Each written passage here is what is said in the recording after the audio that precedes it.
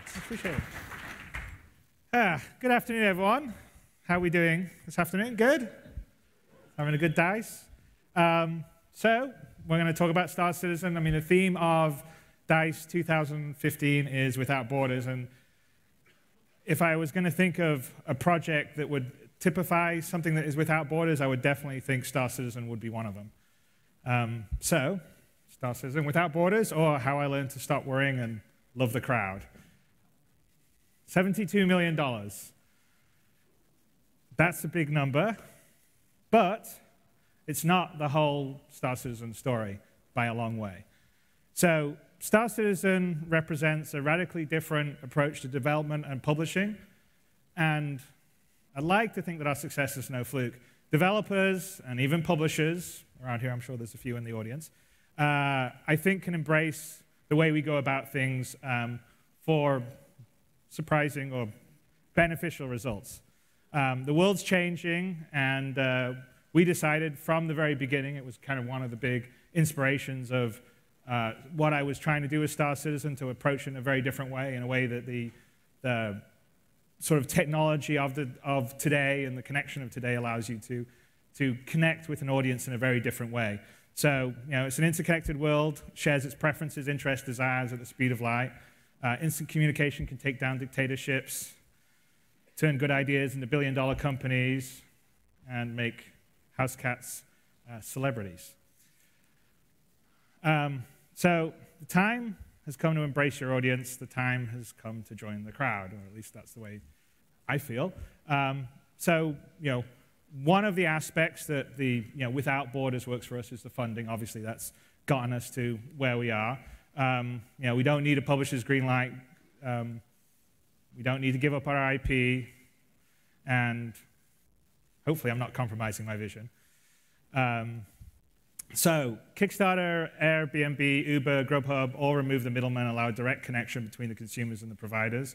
So the thought behind Star Citizen when I was first doing it was, why not go directly to your ultimate audience and help them fund a game they want to play and reward for helping make it a reality. And that was actually true even before we did the crowdfunding. My initial plan was actually to take a sort of Minecraft model, which would be to sort of build an initial prototype and an alpha, and then sort of share it out there at a reduced price and continue to build it as people joined and sort of joined the ranks of the people testing and playing the alpha, and sort of migrated into using crowdfunding as part of that device. So on the start of the campaign, we had a golden ticket site where we basically created a site 30 days before I was announcing the game, and it was literally a site to aggregate a community of people that liked space games, that liked PC games, and liked some of my games, and we had about 10,000 people sign up in the first day, and by the time that we announced the game at GDC Online, now called GDC Next, and it's in LA, but it was in Austin at the time, we had about 32,000 members of our community already before we'd even said what the game was. So we started the first day of crowdfunding in October 10th of 2012 in Austin, Texas. And from the very beginning, we've focused on fostering the community and sort of generating contents and engaging them and doing updates while we were going through the initial campaign. And there's a sort of energy that comes with that helps you sort of create excitement and build. And if you look at most crowdfunding campaigns that work well, you can sort of see that as people release content, more and more people join and more money comes in. On the funding Without Borders here, you can actually see in our initial funding, that was from all the various countries around the world that actually came and contributed to Star Citizen. We ended the campaign with a large community of backers from around the globe. We kept focus on engaging and reaching out to prospective players who fund us as they enlist. And instead of focusing on a publisher or a deal, we were really focused on the community and the game we wanted to build and the game they wanted to play. So another aspect that we sort of engage in is the development without borders. There's several aspects to that. First off, we have a different approach to the talent. So we don't focus on bringing talent to us and being in one location and fighting with other studios that are maybe in the same city that we are. We actually go to various different places where the talent is. We have a very distributed development process. You want feedback on your design? Well, in our minds, it's probably a good idea to get feedback of whether something's good, whether people like it, before you ship. And developing the game behind closed doors, in today's world, it sort of feels like that's not what people want. They want to sort of be connected, find out what's happening, see the progress, get excited by it. One card behind. Facebook, Tumblr, Instagram, Twitch, they're all about letting users share their experiences. So that was one of the concepts as we carried on with Star Citizen, was like, okay, well, why don't we share the development process and not just do updates when we're doing the initial campaign? It's like, why don't we share it as we're doing it along? And because I've made a fair number of games, and generally inside the development team, as you're making stuff, you see these great things and you get excited, but you don't really have the ability to share that with people outside your group, or perhaps within the small sort of confines of your publisher. And there's something really cool in sharing what you're doing, and it's exciting for the team, it's exciting for people to see it. So that was kind of the premise with our sort of open development model. So we allow the backers to see everything. So they can see the good, the bad. We make mistakes and then we correct them. We're always communicating with them. We have a huge amount of transparency, so we're not always perfect, but people sort of feel like they get the straight news from us, whether it's good or bad, it's unadulterated. And the community themselves sort of feel like they're part of the team and feel like they have a say in what happens, because they get to play the game and they get to, we haven't finished building the game, we've got a lot of stuff still to do, but we share parts of the game as we build it with them and they give us feedback. We listen to it. It's a very beneficial process. In terms of our development without borders, we had a core group of about a dozen. We started in 2012. As of this year, we have 6 major studios working on the game. 4 of them are in-house and 2 of them are out-of-house. But it's across 6 cities. So we have Los Angeles, which is the headquarters. We have Austin, Texas. We have Manchester, UK, and Frankfurt, Germany are the 4 in-house development studios. And then we have a development partner called Ilphonic that is in Denver, Colorado, and another development partner called Behavior that is in Montreal in Canada. As we grow our development, it also allows our community and our backers to come visit our development locations, and so they can sort of feel engaged and see where we are, see how we build the game. So the team gets excitement from being able to share their work with the fans all the time. The feedback that you get all the time is actually really useful, both for making your work better, but also for giving you sort of an energy for knowing that people care about what you're doing, and the fact that if they're excited, then it's much easier to get up in the morning to keep cranking on that huge spaceship that's going to take you 6 months to build. I mean, game development is not an easy thing to do. It takes a lot of love and passion, and when you've got people out there that are really excited by what you're giving them, I think it sort of helps the development team to keep enthusiastic and committed and focused over a fairly long period of time, which is what you need in today's world for doing sort of large-scale games. So there we go. So the next aspect of sort of without borders is communication without borders. And for us, and I think this is probably true with what everyone's sort of seeing in today's media, but press release and a few screenshots, saving up for a few big reveals in some print magazines, or sort of stage managing your audience with an orchestrated sort of marketing and PR campaign 6 months before your release. None of that, I think, works very well in today's sort of connected, 24/7, constant news stream world that is always wanting new information and new data to share with their readers. And for us, I think that, in general, I mean, we can say here, you got things like YouTube and Twitter and Reddit, and these are platforms that people use for sharing their ideas from 140 characters to 4K video, and they're doing it all the time.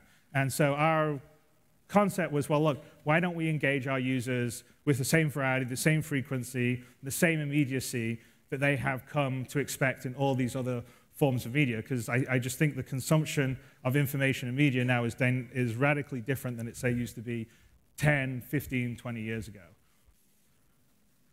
So we do daily updates on our website. We give backers an inside look at the various aspects of the game, the universe, the art, everything as it happens, sort of almost in real time.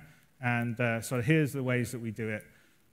So we have live chat, on our forums where the fans and the community members can interact with the development team. They can ask questions like, how is the physics working on this spaceship? And the physics programmer will actually go and give them an answer. And we do daily development updates. We do twice weekly full fiction sort of storyline shows. So essentially, we're updating sort of the universe, building the universe, the fiction of the universe, via our website before they're actually getting to venture around and play it. So it's sort of we're describing characters or locations or places and making this world feel tangible to the community. We do detailed monthly reports for the backers from each one of our studios at the end of every month. In fact, the reports that we do on our website are more in-depth than any report I used to do when I was at Origin and we were part of EA, or when I was at Digital Anvil and Microsoft was our partner. So I think that kind of says something. We also have a monthly magazine that covers our sort of overall development. So usually 50 to 70 pages every month. It goes into depth behind how we built a spaceship, or how we designed a mechanic, or the behind-the-scenes goings-on when we put a show together and stuff like that. So on top of that, we do consistent video updates. Oops, hang on a sec. I'm one ahead over here. Consistent video updates, roughly one every 2 days. So I think that's playing. Oops. Sorry, guys. Anyway, there's a video that should be playing there, but maybe I'll do it in the back. Anyway, the consistent video updates, roughly one every 2 days. Hang on. OK, go forward. Here. Hopefully the video plays. Anyway, I'll let them do that. So consistent video updates, roughly one every 2 days. There we go. Multiple weekly web TV shows, behind-the-scenes focus segments, meet the dev interviews, so that people get to see the face and have see the interaction with various developers we've got.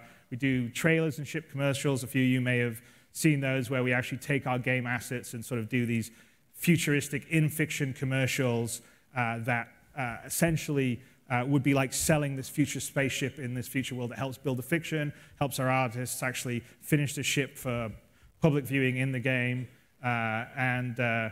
We also do weekly interactive sort of live streams. So after our Around the Verse segment, which is sort of the weekly news show, there's sort of an interactive live stream with the fans afterwards. We also do sort of fan-generated and community, we're going to be focused on doing a fair amount of community content. So the next great Starship was something that we did last year, which was a competition from the audience, the community of Star Citizen, to say, who out there wants to design a spaceship? Who wants to build a spaceship to a high level of quality and have it in the game? And so we ran this as sort of an ongoing competition where we had sort of video update segments, and the community voted. And at the end of the day, we had the final, which was at the very beginning of June, and the Redeemer was the winning ship. And now that winning ship is in Star Citizen and is in the hangar if you happen to have pledged for it or backed for it. So it's really cool. That's the first element of sort of fan-created, a very high-quality asset that's in the game. It was also a great recruiting tool for us. We've actually got a few artists that now work for us that came from the various competitors that were working on the next great Starship. And we are going to be committed to doing more of that, where we're bringing in community content. We actually have a trailer that is sort of the official Star Citizen trailer that was inspired by a fan-made trailer originally. And those are kind of the aspects that we sort of involve the community. And they have an incredible amount of creativity and enthusiasm and ideas, and it's pretty fantastic. So the other thing that we do is we do a lot of live events and direct interaction with the community one-on-one all around the world. So we do office tours for backers, which I mentioned before. We do town halls. So in PAX South, we actually rented out a theater and put on a bunch of panels for the community members that were in San Antonio or had come down to PAX South, and sort of went over various aspects of the persistent universe, which is our sort of big open sandbox part of Star Citizen. And then we also do a lot of events during consumer-driven game shows. So Gamescom in Germany is a big one for us. This last year, we had 2,000 people come to the event that we ran there. We do it at PAX East. I think we're going to have about 1,200 people at the PAX East that's coming up here. We did it last year. We do stuff at PAX Prime, South by Southwest. We did PAX Australia, where we unveiled the first glimpse of the first-person shooting aspect of Star Citizen.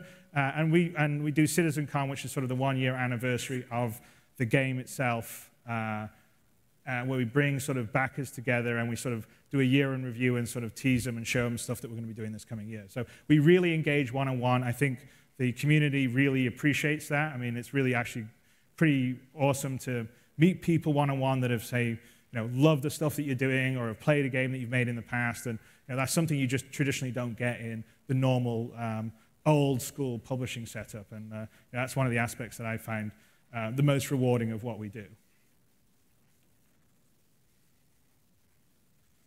So people travel from all around the globe to meet us. You can actually see this was PAX Australia, and those dots all around there are where everyone came down to Australia to meet us. So obviously quite a lot of people in Australia, but a lot of people from Europe, a lot of people from North America, and even some from South America too, and in the middle of the Pacific Ocean, as you can see.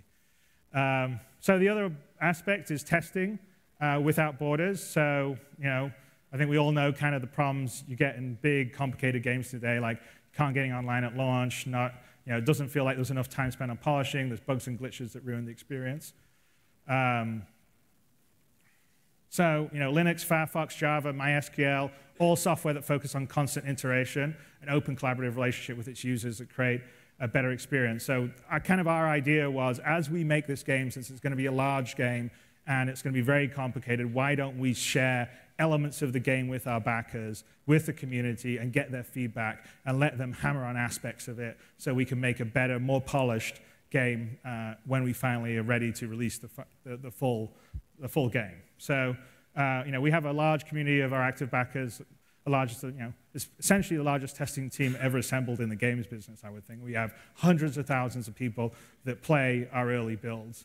So even if you're a big publisher and you've got a massive testing department, it's still pretty hard to compete with several 100,000 people banging on your code, making sure all the various configurations and all the aspects that you can sort of, you can test it really well, but then when it suddenly goes public, everything falls apart. And that's I think we've seen that this past year and maybe the year before. And so I think that's a definite advantage we get.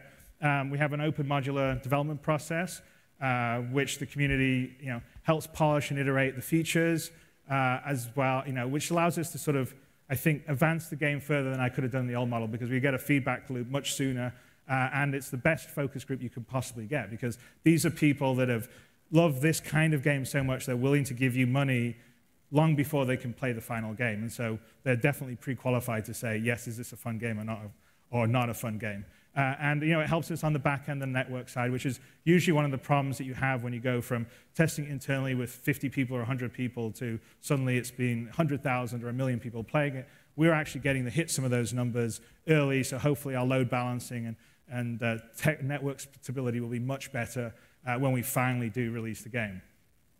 We also collect a huge amount of sort of metrics from the people from our user base playing it, so that helps us also make judgments on balance and playability. So all these things, I think, are helping us shape, ultimately, a better game. Last aspect here, we publish without borders. So we don't have the logistics of selling physical goods. We don't have borders. And we don't have everyone taking a bite out of the apple as we sell it. So Steam, iTunes, Netflix, they've all trained consumers that digital is more convenient, more flexible, and available instantly no matter where they are. So why not deliver your game digitally to the consumers and go one step further by going direct, cutting out the middleman? That's kind of what we've been focusing on, and so far it's been doing pretty well for us. We keep 97 cents of every dollar that's pledged, so we give a little bit away to PayPal or the credit card processor. But we don't have to deal with a publisher's investment. We don't have to deal with foreign distribution deals or sort of loaded manufacturing costs. We also have this power to reach backers all over the world via a whole bunch of new mechanisms that you wouldn't have in the past with the old retail model and everything, via the, sort of the kind of viral marketing and sort of social reach you can get And that, our sort of ship commercials are a good example of, we make these sort of very fun, attractive commercials, one's like a BMW commercial, one's like a parody of Top Gear, and then it sort of gets play on the news sites, and people share it, and then it brings awareness. Some people can see it, and they haven't heard of Star Citizen, and it sort of leads them to us, which is pretty cool. So all of that, allows us to have ambition without borders. And that's how we've raised $72 million so far and counting. It's allowing us to build a game that has unparalleled ambition. It's based on a new IP, which is, for this scale of budget would be fairly unusual, in a genre that most people considered dead, on a platform that everybody wrote off, which was the PC. And I don't think everyone's writing off the PC nowadays. But as I said at the beginning, this $72 million is not the most important number that matters to us. So what numbers do matter? 4,189,616 forum posts. And that's a huge amount of engagement for our community to date. We have 1,767 development updates over 846 days. So that's more than 2 updates a day for over 2 years. I mean, it's our community team and the development team that helps sort of do those. That's a pretty huge achievement. We have 469 videos that we've shared. There's 181 countries represented by the various backers around the world on Star Citizen. We have 26,030 player organizations, and the biggest of which is Imperium, and has over 10,000 members. And the biggest number is 745,819 engaged supporters. So all of this really means, I mean, the message I want to get across is that Star Citizen really is a community, and it's a community without borders. And that's the secret of our success, and the fact that we focus on them from day one is, I think, one of the things that keeps us going, and hopefully will sustain us going forward and help us to build, I hope, the best game I've ever made. So we've shifted the paradigm of funding, development, communication, publishing, and community to better align with today's connected and sharing involved world. And I actually would think that, in this audience, you not necessarily have to make a space game or a PC game or even have it crowdfunded, but a lot of the things that we do on the community aspect and involving and the open development, those are all things that I believe really strongly in. And I think, if more people embraced them, I think they would see an engagement that maybe they haven't seen before, or an uplift that they haven't seen before, or just have a sense of reward that they haven't had before. And it's definitely, for me, the way that I think a lot of development will be happening in the future. So I think you guys can do the same thing, because it takes a community to build a universe. And there you go. That's the end of my very short speech. Thank you, guys.